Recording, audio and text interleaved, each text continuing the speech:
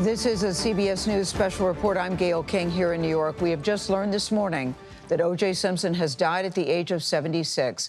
His agent said he had been suffering from prostate cancer. Now, this news comes on social media from the family of the former star running back who was tried and acquitted for the murder of his ex-wife and then found liable for her death in a lawsuit. Simpson's life story is extraordinary. He grew up poor in San Francisco, became a sports legend who won the Heisman Trophy while playing for the University of Southern California back in 1968 and set records in the NFL, and then moved into acting and TV work.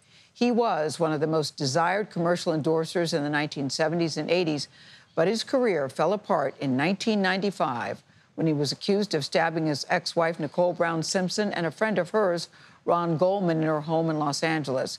He was arrested after a long, infamous police chase that lasted for hours. After one of the most controversial trials in recent memory, Simpson was found not guilty of both murders. Goldman's family then sued O.J. Simpson, and a jury ordered him to pay $33 million in a wrongful death judgment. But that was not the end of his legal troubles. In 2008, he was convicted in a kidnapping and robbery scheme involving some of his own memorabilia. He served 9 years in prison before he was paroled in 2017.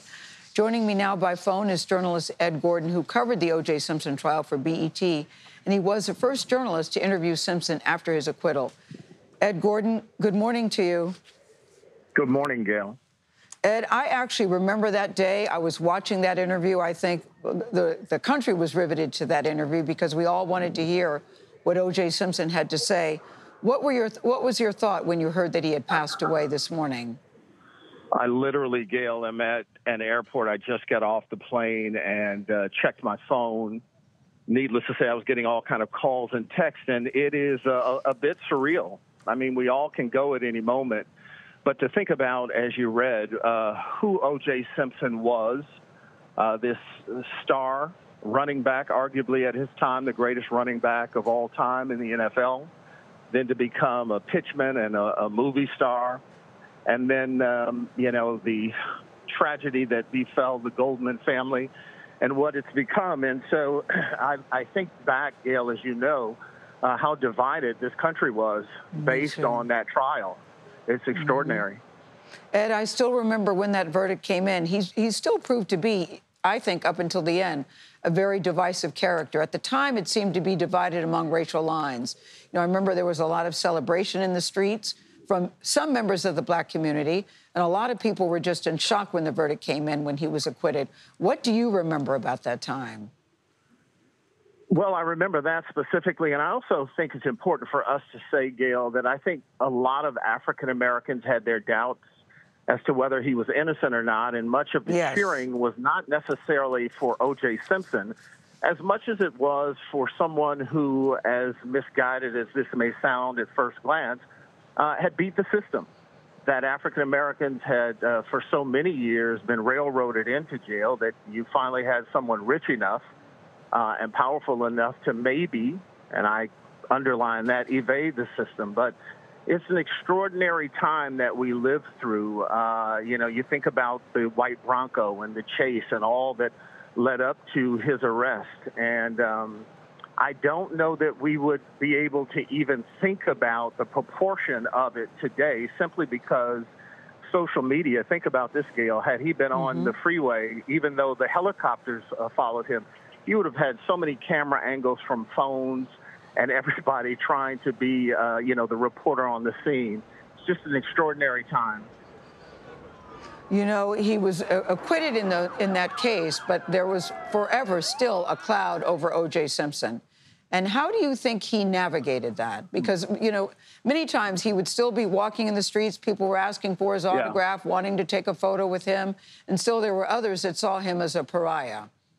That's a great question, Gayle. I had been with him on a number of occasions after the fact. And what he would do is when he would see someone looking at him, he would quickly go to them and say hello to them before they could say anything. It was a disarming tactic on his part, if you will. So if he was afraid they were going to say something rude or vile, he would try to disarm them because he was a charismatic person. He was bigger than life in many instances. And so he would try to speak first, and he was, and some people will rail at this, but he was charming at times. And so he leaned on that charm to disarm people. Yeah, charming is not what the Goldman family feels about him, or No, many members. Certainly not. No, the Goldman family or the Simpson family, and I was always thinking about them during times like this. Yeah, and it's hard to really kind of put your arms around this. It didn't bring any of those people back. It didn't ease the pain of those families who still today grieve the loss of those two people.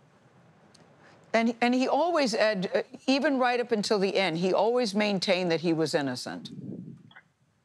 He did maintain that, as you say, until the day he passed away. And he was quick to suggest that he always was, in his words, searching for the killer. There were those who will suggest he never did that. But he did maintain he had absolutely nothing to do with it.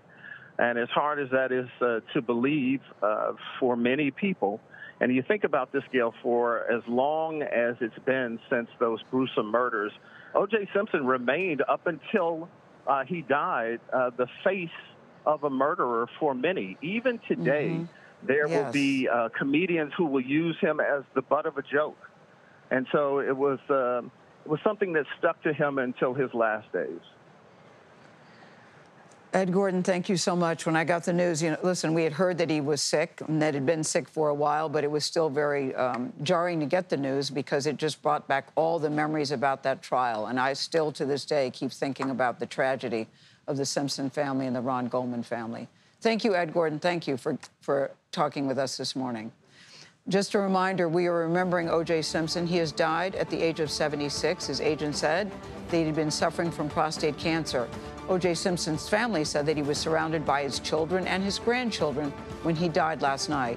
There will be more coverage on our streaming service, CBS News 24/7, and tonight on the CBS Evening News with Norah O'Donnell. Many of you will now return to CBS Mornings. This has been a CBS News Special Report. I'm Gayle King, CBS News here in New York.